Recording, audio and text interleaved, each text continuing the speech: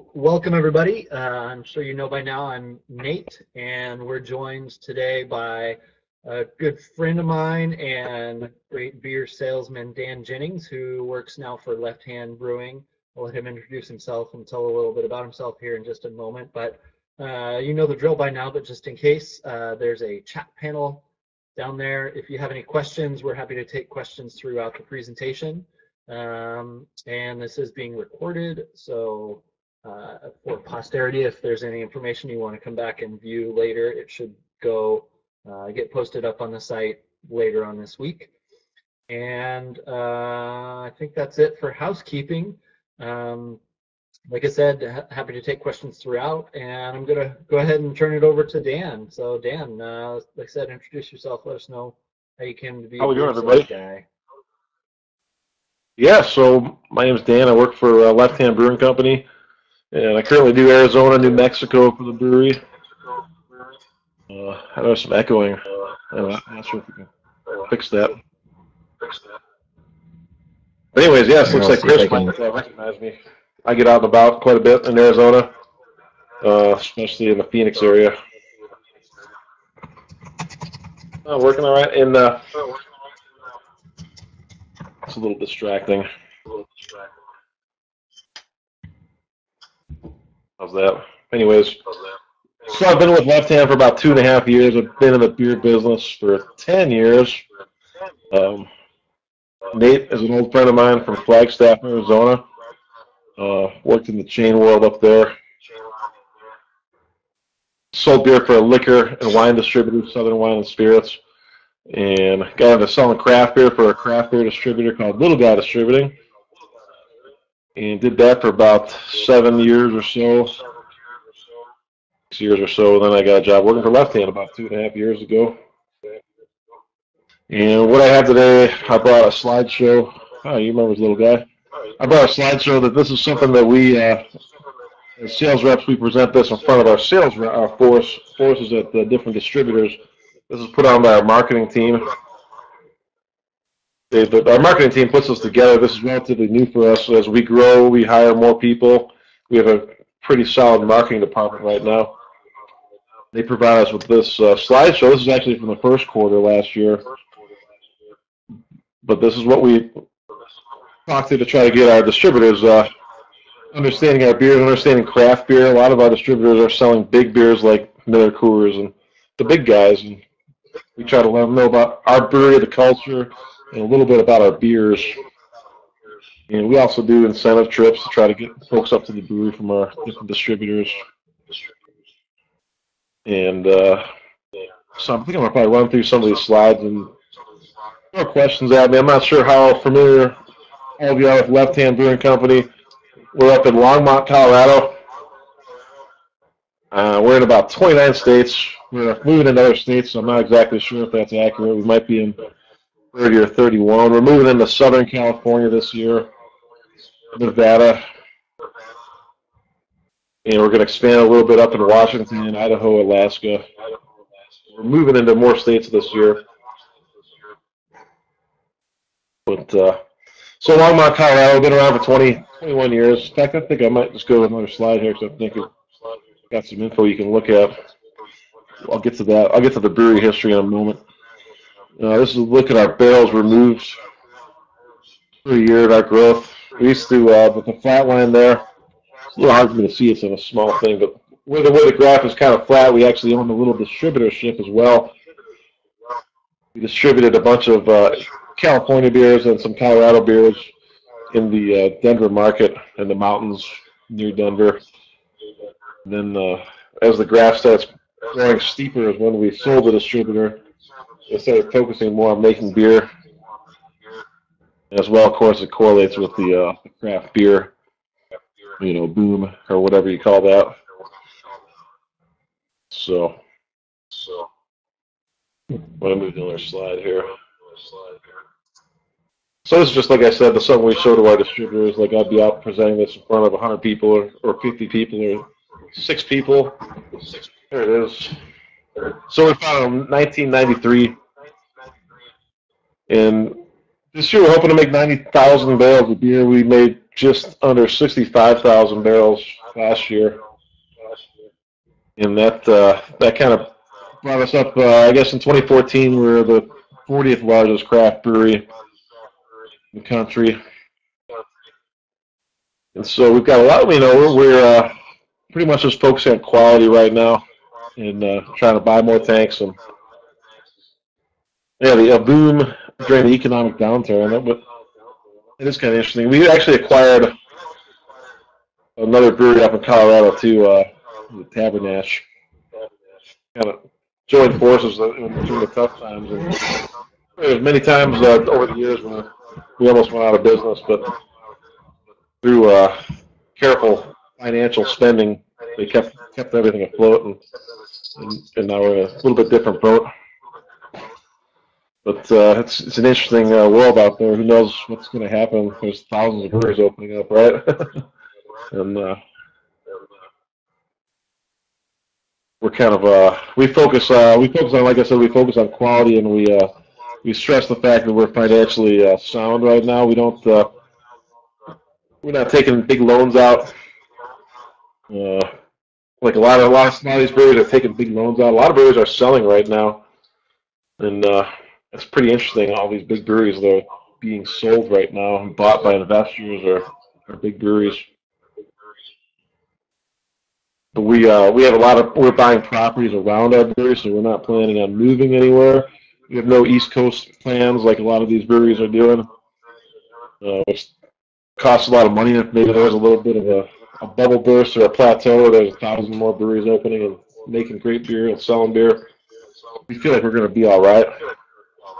And this is something we stress to our distributors as well. So we're really into social media, and we do some advertising. We have, like I said, we have a new marketing team. But social media seems to be where it's at. That's something that all breweries are doing. And Dan, real quick. So just for context, Dan had shared that this slide deck is the most of what he received from the marketing team at a sort of Q1 sales meeting. And the idea is that this is a slide deck the marketing team shares with all the sales guys to provide some additional sales tools. And so this is the kind of thing that marketing team from a decent sized craft brewer thinks is probably useful for the on the ground sales guys to go out and make sales. So that's why some of this information may not seem like what maybe the individual consumer is interested in taking a look at. But the idea is that when Dan goes out and talks to a bar owner or a grocery chain and has that conversation, that this is the kind of information that those decision makers are going to be more interested in and will help sell that brand, right, Dan? yeah, this is more something that we actually would show to the sales reps, just so they can kind of get an idea of our culture and what we have going on. So to educate them. So I wouldn't actually bring this into a bar owner or anything like that, but let's see what else we have. That's been a little lost as I've looked at this slideshow. So we have 3 national campaigns. Do St. Patrick's Day, we we make America's Stout. There's Guinness, of course, is a big beer on St. Patty's Day, but there's a lot of craft beer bars now that don't pour Guinness. It's not a craft beer. It's a multinational, huge brewery. And so a lot of milk stout. We do a lot of St. Patty's Day promos and features, and I do a lot of events around St. Patty's Day, and I try to get a lot of displays in my off-premise accounts. And then we have the summer promotion, the lighter side of left. I think we're going to call it we changed the name of that to the left side of life, I believe, for this year. And then we're going after, in the fall, we go after, we're trying to promote Thanksgiving, because not a lot of craft brewers are going after Thanksgiving, and America's Stout is a great beer to take home and have with your turkey and your family and your friends over Thanksgiving. Here's a look at our sales deck right now. So this is all our beers, and this is something. This slide and this slide right here is an 8.5 by 11 sheet that I can take into accounts, and I leave with the accounts. And on the back on this slide here has the release dates of all of our beers. Probably one of the coolest things in the 2.5 years that I've worked at the brewery that the marketing team has come up with.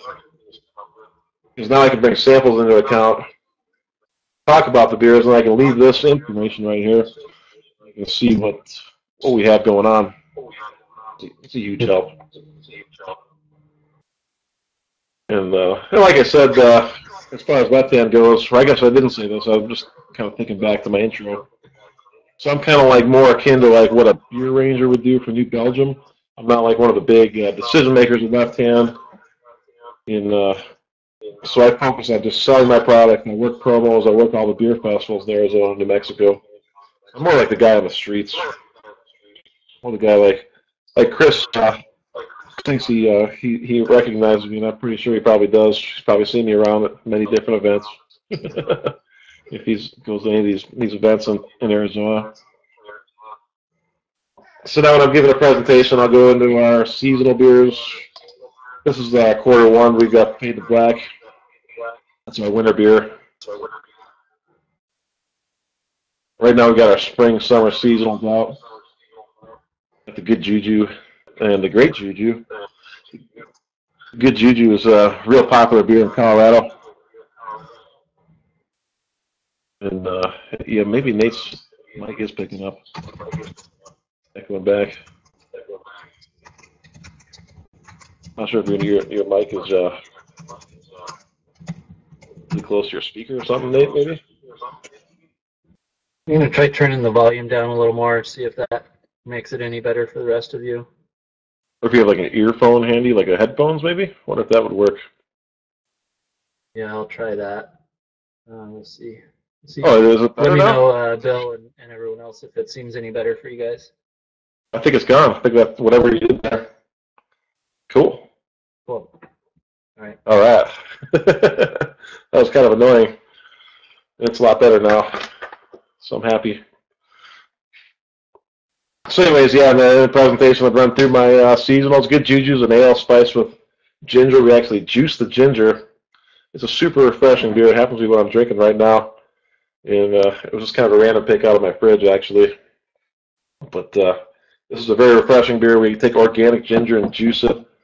So it's a nice, easy drinking summertime kind of beer. And then the Great Juju is in like a double Juju, 7.2%. That's a nice, comes in bombers, and we have some slim kegs. Very limited, though.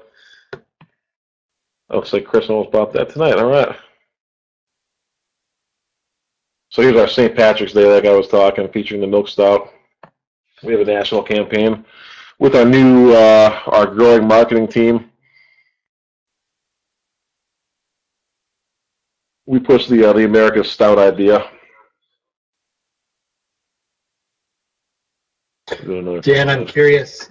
So obviously St. Patty's Day came and went. Do you get after that campaign has come and gone, does the marketing team sort of follow back up with you in terms of sales figures and whether or not they thought that campaign was successful? Yeah, we do a little recap, and I'm not sure if I think we look at the numbers and all that and see what we sold. We have we track all of our sales on VIP. It's a program. It's an industry program. So yeah, we definitely have a nice little spike around St. Patty's Day, and we get in a lot of accounts that we've never been in too, with having the reps push St. Patty's Day, which is also the Nooks. Thank you there, York Brian 44. So here's some more of our merchandise and POS. So we'll have the distributors. We'll split the costs on this stuff with our distributors and have them sometimes work some promos with us, or we'll have them do some on their own. How do we, let's see, here's a question, Eric. How do you own America's Stout? I think I'm not sure if we own that or not, actually. That's a good question. I think we might have there might be a little trademark on there. I can't see. This is so small on my screen. But so that's a good question. I'm not sure if we actually own America's Stout or not. And we do. That seems like it might be a little too familiar of a term for it to be trademarkable. I don't know. Yeah, really not sure. We do own Nitro Milk Stout. So nobody can call beer Left Hand Nitro Milk Stout. And I don't know if anybody pays attention to the news. We did have a little social media thing.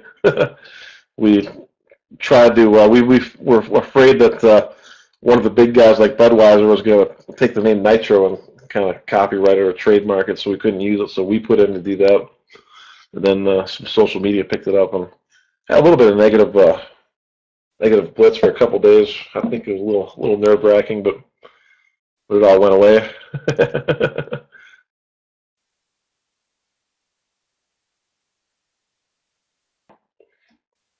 Yeah, we do. We keep track of our press hits and of our social media. Yeah, so this is what I would be doing, just a little recap here of our beers, and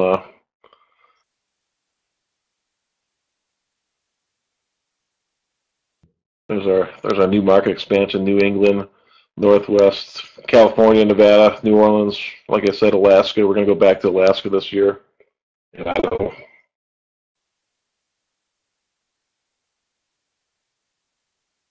So that's pretty much our deck that I kind of run through when I'm talking to sales reps. Anybody have any questions or comments? Or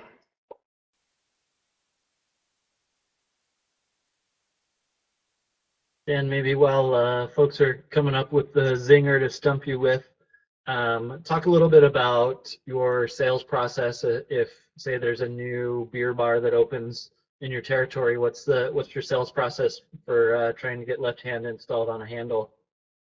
I sell beer kind of old school. I build relationships and try to get to know people.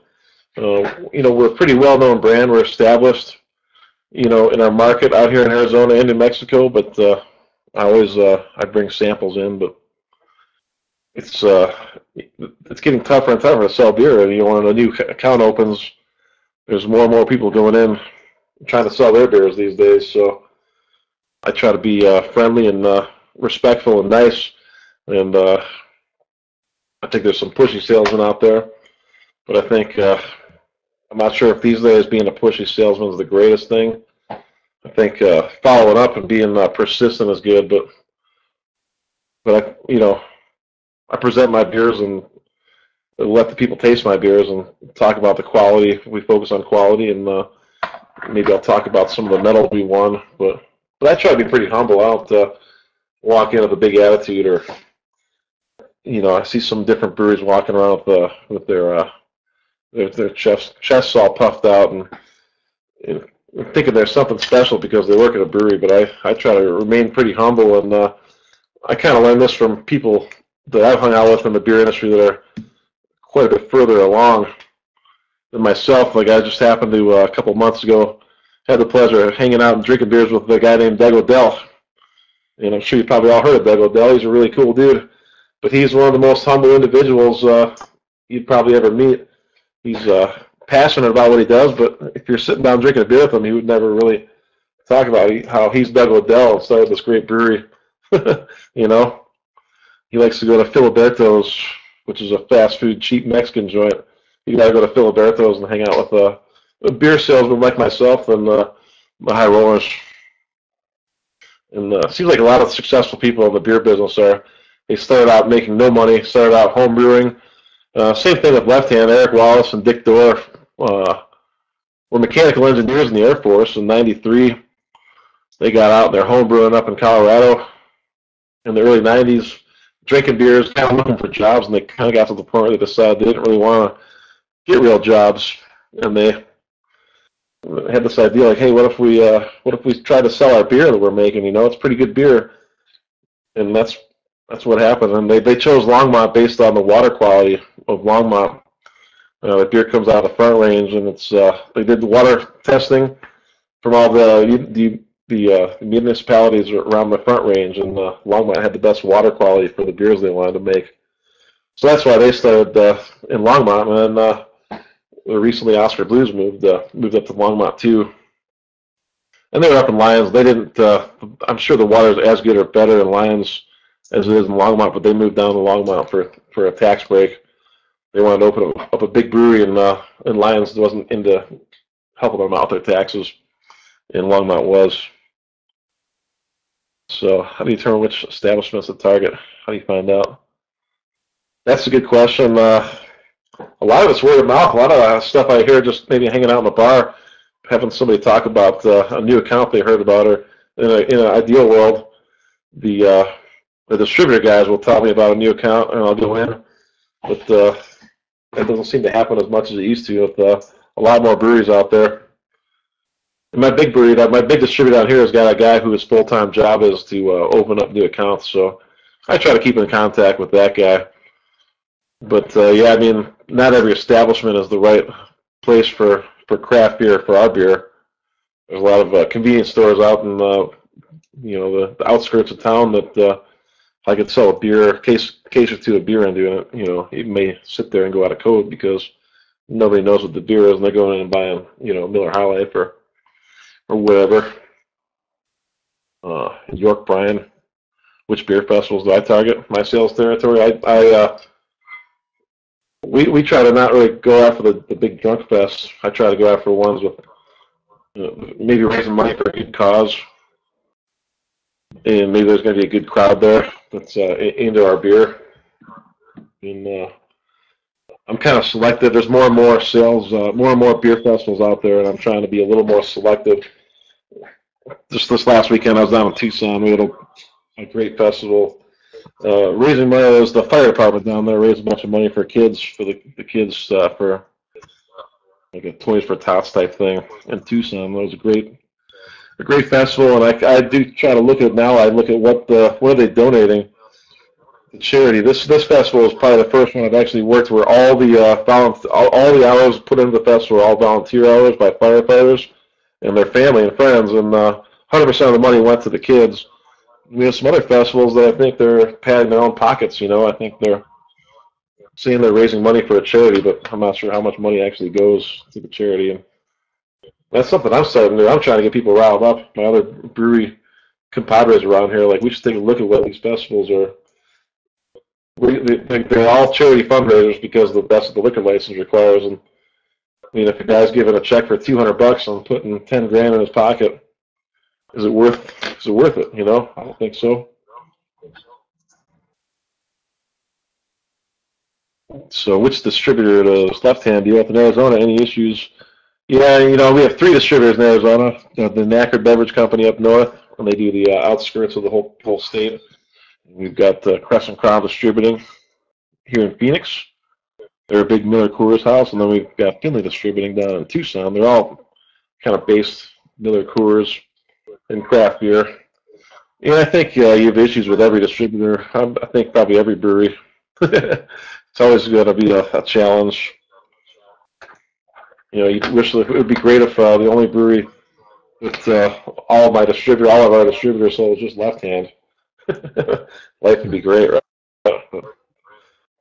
But a lot of sales reps they get paid on the bigger beers, Miller Coors, Blue Moon, all those big breweries. So it's always challenging, and I try to build good rapport with my sales reps. It's more important to me to know my sales reps than know my accounts, because a lot of times they kind of control what happens in those accounts. You can have a great reputation with a buyer in an account, but maybe the sales rep doesn't like me or doesn't know me or know my beers, and he might try to talk him into another beer that he sells. So that's something I'm constantly working on. I think I could always do better at getting to know my sales reps. Tomorrow I'm going to go out for lunch with one of my sales reps in Phoenix here, and I try to buy people lunch and drink beers with them occasionally and try to catch up and figure out what's going on and ask if they can help me out. Big relationship business. And the distributors as well. Having good relationships with the distributors is the guys that are running the distributors. they think I'm a jerk. They're still going to sell my beer, but they're not going to help me as much as they are if they like me. So I try to keep people happy, but you also have to kind of stand up for your brewery. And if things aren't going right, you got to kind of put your foot down, and that's challenging. You send an email to somebody, you don't get a response, and it gets frustrating. Josh Goldberg does a lot of, you're up in Longmont. Great guy. Yeah, we don't do nearly the. So those are Josh. We have this great thing called we have a Left Hand Foundation. We had some terrible floods. I'm not sure if you all heard about those floods a couple of years back. Longmont was nearly wiped out with huge floods, and we did a lot to raise money for that. But then after that, we decided let's get a big fund going. So now we have the Left Hand Foundation. I think it's called the Left Hand Foundation. But yeah, Josh Goldberg is in charge of all that stuff. Great guy. And then we do 5, we call it the High Five events. We do 5 big events every year. And so we have the Hops and Handrails. That just happened. We ship in snow from the mountains, and we have a big snowboard ramp and competition and a big beer festival. And that one was huge this year. We moved it to a big park in Longmont and raised a bunch of money. So yeah, we raise like millions of dollars every year. And we also are big on the Bike MS, the Ride MS. I'm not sure if any of you are familiar with the Ride Bike MS. It's a multiple sclerosis fundraiser. And we are the beer sponsor for 5 of them right now. And we do a big event in Colorado. I think we have like several hundred riders in Colorado. But the Team Left Hand, they put on Left Hand jerseys, and we ride. We pour the beer, and we've raised I think we raised over $1 million last year. I think we're close to $1 million this year already before our first ride. So we've really stepped that up, and we're just trying to be good community partners. And New Belgium has Tour de Fat. We're going to start getting more and more of these Ride MS things. It's great publicity. Plus, we're doing a great thing. I actually did the ride in North Carolina last year. I rode 150 miles in 2 days, and I raised $1,200 on my own for my own friends. I'll be hitting Nate up pretty soon for some money for my ride in November this year. Anything you need. But yeah, so we do. That's like being a good community partner, good community members, I guess, is what we're doing. And that reminds me also, along with that, we're going to employee ownership this year in July. We're all real excited about that. That's something New Belgium does, and I guess Full Sail did that, right? But they just sold, right? And I'm not sure how many other beer though.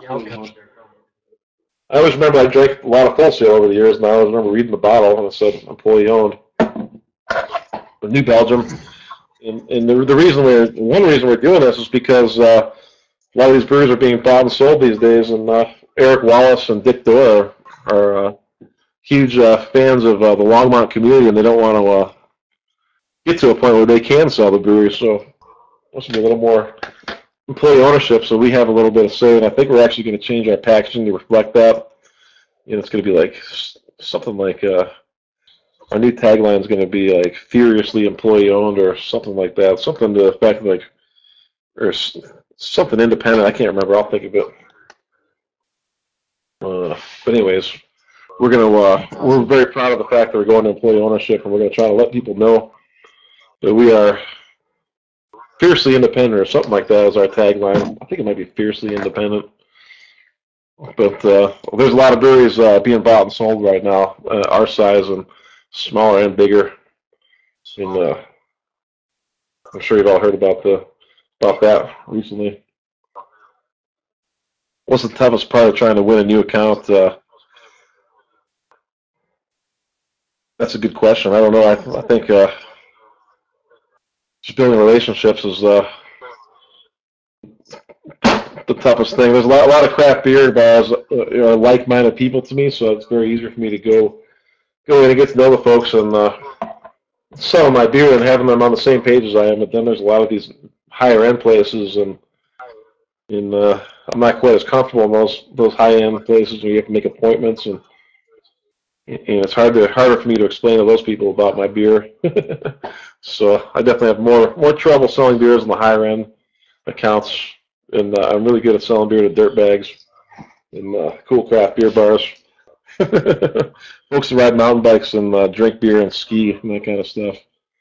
I'm a pro at talking to. I know a New York trooper does a great job of selling her beer. All right. Actually, Seems had a like guy on the that East shouldn't be his job. Coast. We actually had a guy, a couple of our fellow employees got pulled over on the East Coast, and they're late to a festival, and they told the cop, "Well, sorry, we're kind of running late right now. We're going to a beer festival." And I guess the cop kind of let him go because he's a big fan of Left Hand. He's the guy. I wonder if that's the same story you're thinking of there, Bill. That has to be the same story. That's crazy. That's funny. Yeah, we heard that. That's a great story. I guess the trooper called his buddy or something and was like, if this guy knows Left Hand Brewing Company, I'm going to let you guys out of the ticket. And I guess he held his cell phone up on the speakerphone. And then I guess the trooper came out to the brewery. And I think I just missed him by a day, but he was out at the brewery partying with his friends, and I guess he had a great time, and he's a huge fan. That's pretty awesome that Bill knows about that. I'll have to tell the guys about that. True, all of it. Yeah, there you go. A beer salesman never lies. That's awesome. Yeah, that's kind cool. of salesman that doesn't have to. Exactly. Dan, one of the things that you mentioned before we got started was one of the sales tricks every once in a while that you end up doing is having at like a shift meeting at a restaurant, or if you have a new handle or a new draft option at a restaurant, you might just show up during shift change and talk for 5 minutes with the servers about the beer. Yeah, sure do. I'll bring sales sheets. That's something, I guess, if you guys are opening up, trying to get into the business, or open up a brewery and getting handles. Yeah, I educate the staff on we do shift change. Like sometimes there'll be a little staff meeting, before a shift or after a shift, and I'll find out when that is and show up with sales sheets and a bunch of stickers and maybe some keychains or something, and try to educate them about the brewery. And craft beer is more about the story too. It's about the quality and the flavor of the beer and all that, but it's also about the story. And I encourage people to check out our website and my big accounts. I try to spend time getting to know the people that sell the beer too. So when somebody asks them what's good, they might mention my beer over something else because they know me, or they just had a staff training with me, or maybe they're on the website and they learn a little something about the brewery. They saw that we raise a bunch of money for a lot of charities or something. I don't know. It's all those things, I guess, help sell the beers. So yeah, milk stout is by far the best seller. And we sell milk stout. It's all about the relationship, and that's pretty much. I think what I'm an expert at. I don't think I'm like a real big numbers guy. Some reps are really good at talking about the cost and how much money you're going to save and all this. I'm more about building relationships. Yeah, I talk about the medals we won. This milk stout won a gold medal 2 years ago, or our sawtooth. But more about the story. But yeah, milk stouts are our biggest seller by far. It's a little more than 50% of what we make, and we sell that. Several different. We sell nitro and non-nitro and package and kegs. So that's like four. That's a couple different ways we sell that. And Sawtooth is our number 2 beer. We sell a lot of Sawtooth up in Colorado. That's our ESB. And then I'd say it's probably our seasonals after that. And Polestar Pilsner. And I think our seasonals are really good. We're going to get a 4th seasonal. We're trying to do a little more chain stuff, and right now we've got 3 seasonals, and like your Kroger's, your Fry's, your Safeways, they're kind of set up now for 4 seasonals. So we're going to try to get another seasonal so we can have we don't have such a lag time between our the 3 season. We don't have to stretch them out as long. But that's kind of what we're probably pushing more. And we're trying to get into more chains nowadays as we grow. We have a chain guide now. Like New Belgium has like, I want to say 10 or 15 guys that just sell to the chains, on premise and off premise. There's 2 different teams, and we have one guy right now that does all that. And last year we didn't have anybody doing that. So as we grow, we're trying to expand our product into more bigger things, bigger chains, But I don't know where to go with that. I don't know if I answered your question. I don't remember what your question was anymore. But how early the seasonal is making an appearance? Well, we kind of have them all. We have kind of set launch dates for our 3 seasonals. And we try to ride through the full season, but sometimes we run out if a distributor doesn't order enough or whatever. But yeah, we get Oktoberfest out pretty early, like late August. But of course, in Germany, Oktoberfest is in September. So, I'm very, very happy we don't have a Christmas beer because those are no fun to sell after December 25th, after January 1st, Oktoberfest can get a little stressful to sell when you have a whole bunch in the warehouse someplace, and that's November, December. But that's part of the job, I guess. The seasonals are always kind of scary. You want to, especially now we're getting into more chains. We try to forecast for production and when a distributor orders, to not have too little but not have too much. And it really sucks having, either side of that. Not having enough and running out is not good, and then having too much is maybe even worse. I'm going to try to sell a bunch of beer towards the end of the season before it goes out of code. We're pretty careful about our code dates, so that's always something kind of scary with the seasonals. But,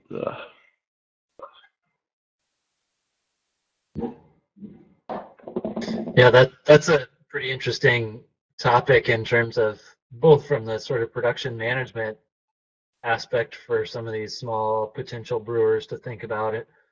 When how do you balance brewing your next seasonal when you still have a bunch of your current seasonal out in the trade that you're trying to let get sold off before the new popular stuff hits and goes up and makes it even harder to sell the previous seasonal.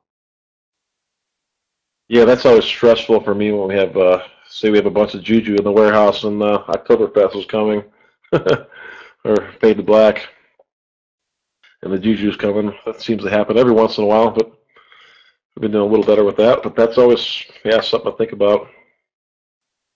Yeah. I suppose like smaller, if you're a brew pub, you can kind of change. I've seen those Christmas beers, the name changes. It's the same kind of beer, but maybe the name will change to the Winter Warmer or something like that, right? It's your Christmas beer till December, and then it's your Winter Warmer or whatever. The name can change. Yeah.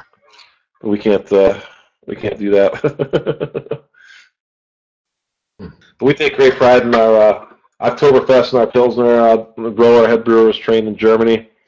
And that's true lagers. We actually have spent a lot more money on big tanks. These 6 480 barrel fermenters outside right now. We've got, I think, 4 more on the way. And we have those so we can lager our beers properly. Our Polestar Pilsner and our Oktoberfest, it takes 2 months in the tanks. It eats up a lot of space for beers we're going to be turning real quick. Like milk stout we can make in 2 weeks, or good Juju. It takes us a couple of weeks to turn those beers. So we spend a lot of time on our quality, but sometimes it kind of hurts us on tank space.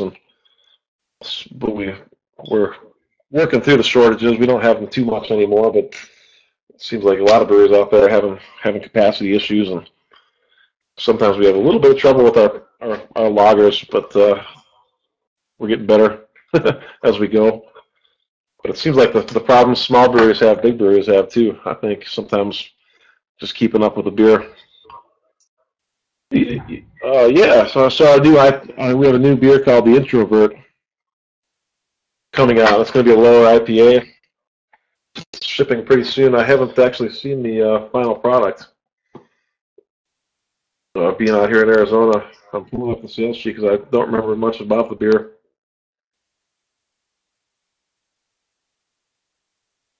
But it's what is it? 4.8%. Yeah, so and it's called the Introvert.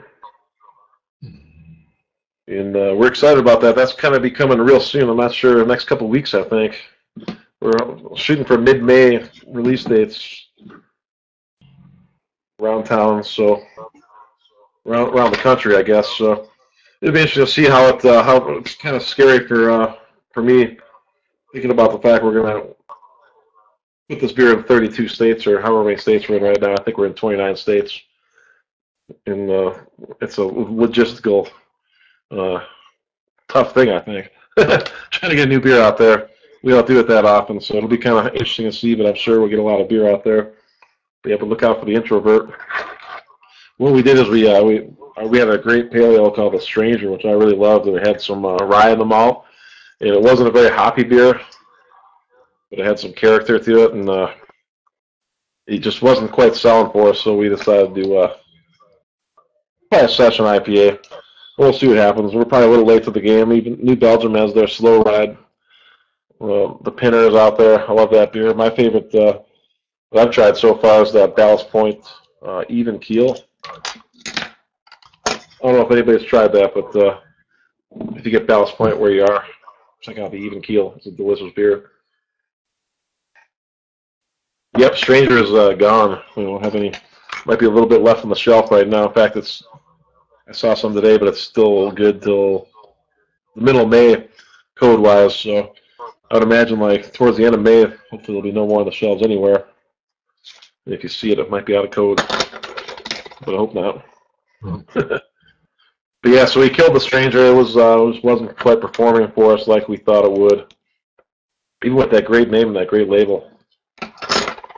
Not sure if you guys are familiar with the Stranger, guys and girls, but anyways, that was a fun beer. But we're moving on to the Introvert now.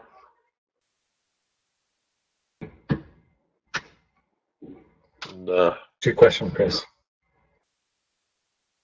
I personally deal with out-of-code beer. Yeah, I check code dates, and it's kind of our distributor's job to deal with code dates. But yeah, I'm kind of like the quality guy too. So I check code dates, and I look at code dates on kegs and package.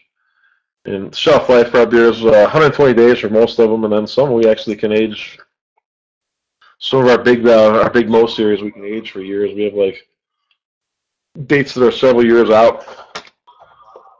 I think our Oak Age Wake Up Dead has a 2018 code date. So some of our beers age well. Our lagers seem to last pretty long, and in fact, our Great Juju, our ginger beer, has but the ginger is a weird kind of preservative. So we have like what our code date. I think it's 120 days, but I mean you can drink it up to a year old, and it tastes pretty good still, in my opinion. But here's the light, the Nitro beer. Yeah, I think it's a little bit shorter, but like we have Wake Up Dead Nitro, which is a big beer, with 10.2% Russian Imperial Stout, and we actually didn't know. We gave it we figured let's put 6 months on it. I think we just had some at the age of the year. We've only been making it for a year and a half, 2 years now. So we store beer. We have beer all over we have places we store beer, and we're constantly, we can move code dates too, but we're keeping an eye on that constantly, and I guess that's a big quality thing. We have 5 or 6 quality control people right now, and they taste the beer before it goes into the kegs, and before we fill kegs. It's kind of interesting, actually. I just done a training seminar recently. So everybody's got a smartphone now. All the quality, we have a tasting panel, and before they package or before they keg beer, somebody from the tasting panel has to actually taste it, even with all the high-tech stuff we have, all the computers and all the high-tech stuff. We still, that's our end all. And so, like, as they get ready to package, an automatic text message goes out to 15 people at the brewery, and the closest person will reply, like, I'm going to go, I'll do this. And so they go taste our beer, which is pretty interesting. So still, like, with all the technology we have and the you know, the checks and everything, we still kind of are old school at the end. Do we need more quality control, folks? I think there's a huge job open right now on our website for quality control. The chief of quality, I think it's called. So yeah, we're looking for a quality control guy right now. Check it out on the website. But yeah, so the technology is kind of interesting. Like, a lot of stuff's on the for our breweries now on the smartphone. Guys can change temperature in tanks, and you can see if there's a problem with the tank. Like, if a temperature will spike, there'll be a warning get sent out to all the brewers. So whoever's on call will have to go in and deal with it. But who eats the cost of out-of-code beer? This is a pretty good question. We have a contract, and the distributor eats the cost of out-of-code beer with our brewery. And as far as I know, the only brewery that picks up out-of-code beer is Sam Adams, and I'm pretty sure I'm right about that. So you buy our beer, it sits in the warehouse and goes out of code, or sits in an account and goes out of code. It's on the distributor. So that's sometimes why, and that's a constant battle. Trying to make sure you don't run out of something, but make sure you have enough. Who takes care of tap line is a really good question. Our distributors take care of I think that's actually different in different states. So I can speak to Arizona, New Mexico. Our distributors clean the tap lines. And in Arizona, a lot of distributors have third parties that clean the draft lines. But yeah, we have 2 weeks. Every 2 weeks, our draft lines are supposed to be cleaned, and that's another thing I check once in a while. New Belgium was kind of like the leader, I think, in quality, and we kind of, I think all breweries kind of keep an eye on each other, and we're friendly with New Belgium, and we kind of watch what New Belgium does. They're 10 steps ahead of us right now, and they have a huge quality control department, and they actually go out and check their draft lines and check make sure everything's going good, and we're kind of following suit with them. But that's something kind of interesting, I think, that the craft beer world does. We all kind of help each other out, even though, yeah, maybe we're in competition, but at the end of the day, it's still the craft beer community, which is something I'm a big fan of. Especially down here in Arizona, I'm friends with pretty much all the breweries. We all hang out, and of course, we're all in competition, but also we all travel around together to all the beer festivals, and I see them in all the accounts, and we get on the Angel's Trumpet on a Friday afternoon. I know there's going to be 4 or 5 beer reps from other breweries out hanging out drinking beers, so that's kind of interesting. It's a cool thing if we were selling riffing or something. I don't know if it would be the same. All right. Dan, can you talk a little bit about, so Arizona is maybe not quite as far along as some of the other beer markets. I'm thinking of maybe Denver, Portland, of course, or San Diego. What is the role? You talked about training servers, but what do you think your role in terms of training your customer base to enjoy craft beer if they really only know some of the mass marketed conventional stuff?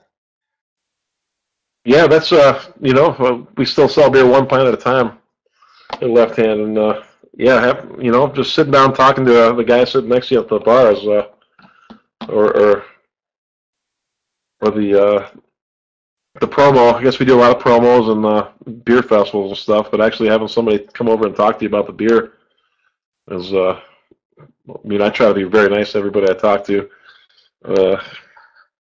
At a beer festival, some guy might want to talk to me for 10 minutes, and I might not have time. But I try to take anybody talks to me that wants to talk to me about our beer.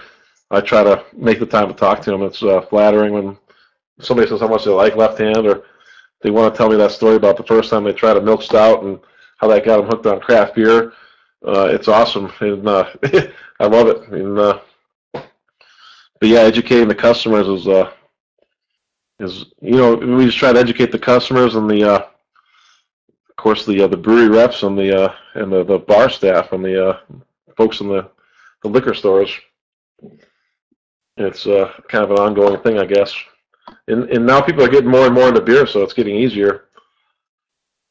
But it's still, I think, I mean, maybe I'll give somebody a keychain or something and, at a beer festival, and 2 years later, they're like, hey, man, like, check this out. You gave this to me 2 years ago, and, like, you're really nice to me. We had a nice conversation. It's like, oh, that's awesome. Like, I don't remember giving you the keychain, but it's all about relationships. And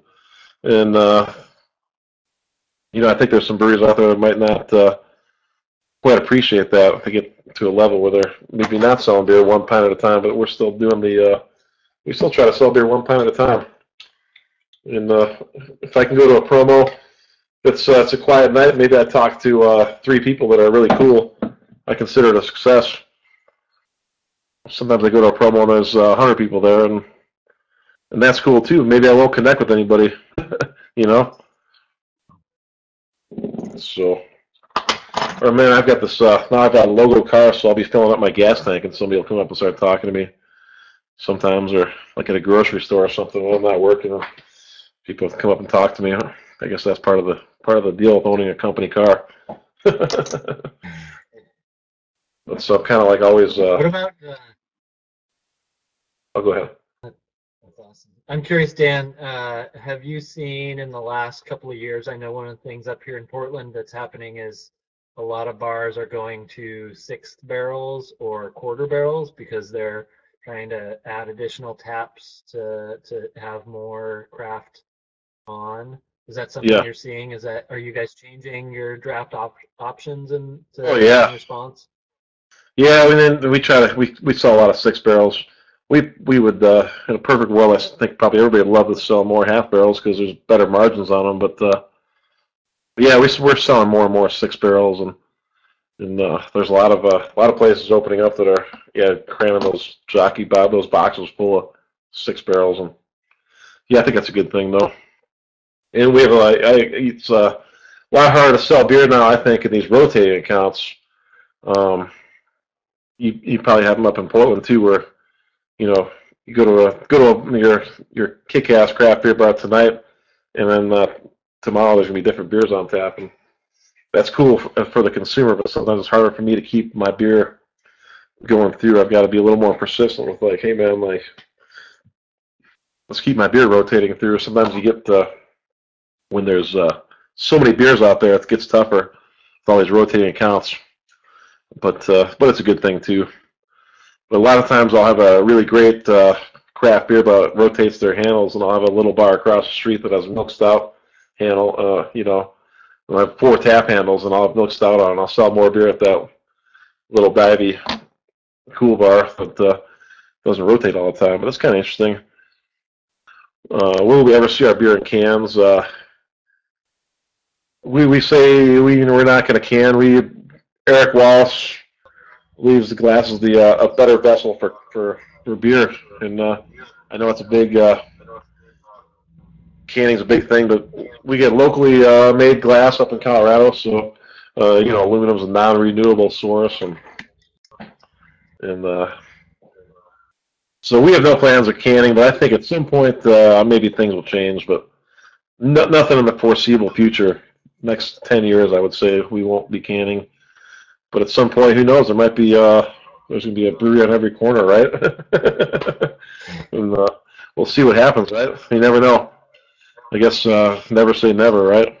But nothing anytime soon. We're really happy with the bottles. Initiates the tap takeover to places like the Flannies or the Monk. You're the distributor. It's kind of a combination, I think, of both. We work together, our distributors and the accounts. So they'll say, hey, let's do a left-hand tap takeover. And yeah, we work pretty hard together on those. Like Flannies is in a great account in Tempe, Arizona. They used to do one tap takeover a month where they put like 30 beers from one brewery up, and it takes a lot of work to do. I've had one there, and it was pretty awesome.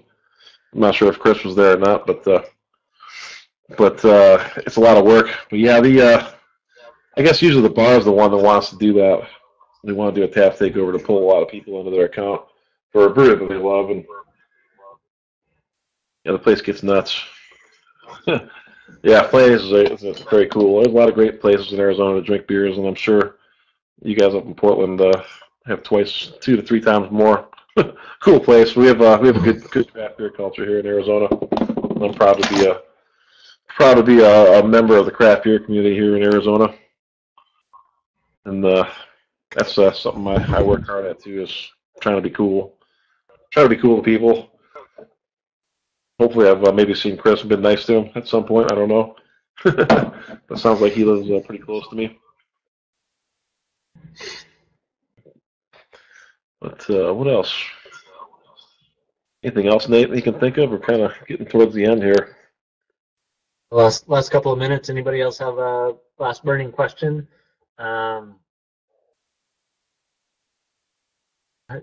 Maybe one question I would have, Dan, is sort of how often are you in touch with the home office in terms of trying to get new marketing materials or things like that? Is it like a weekly sales meeting that you dial in for? Is it something less often? We probably have a weekly meeting or something where we talk about what's new, what's coming on.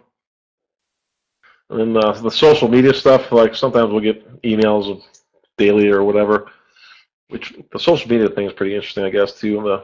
And get something that takes off on Twitter or whatever, where like 20, 30,000 people see something that's kind of cool. But yeah, we communicate. I communicate at the brewery on a regular basis, probably several times a week, and it's kind of tough to keep who manages the marketing group in the long run. I think there's like a marketing. It's all internal. So we have somebody like a marketing manager in charge of a team, a whole team of folks. I think it's like 5 or 6 people. So it's all internal. We don't have anything outside yet for marketing. But yeah, we have some ladies who know are really good at social media, and every once in a while we get something that'll hit and go big. I'm not sure if anybody saw the Left Hand Leprechaun over St. Patty's Day. If you have a chance to Google that or YouTube it. Kind of interesting. It's my friend Bubba, who's a sales rep, who has been with the brewery for 20 years, and he's not really acting; he's just kind of being himself. So check that out on YouTube. I'm not sure what it's called, but I think it's something to do with Left Hand Leprechaun. Check that out. But right on. Yeah, Thanks. I think Thanks for having me. we have run our hour out. Thank you so much, Dan, for your time. I think this has been really helpful. I think a lot of you are getting to the point where you need to start thinking about the hardest or easiest, depending on who you're talking to, but that tough point of actually selling the beer. It's easy to make it. Well, easy is relative, but you can make all the beer you want, but if no one's buying it, then you're not going to have a successful business. So yeah, thanks, Dan, for sharing with us how the beer biz works for you, and I really appreciate it. All right, guys, I appreciate it too.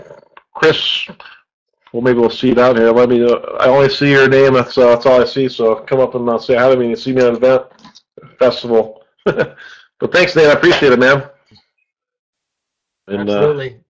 Cheers to all the rest of you, and we'll see you. I'll tune in next week for last live session, and yeah, enjoy that marketing plan part 2. Bad dig, right? But yeah, cheers. Have a great night, y'all. Thanks, guys. Thanks, Nate.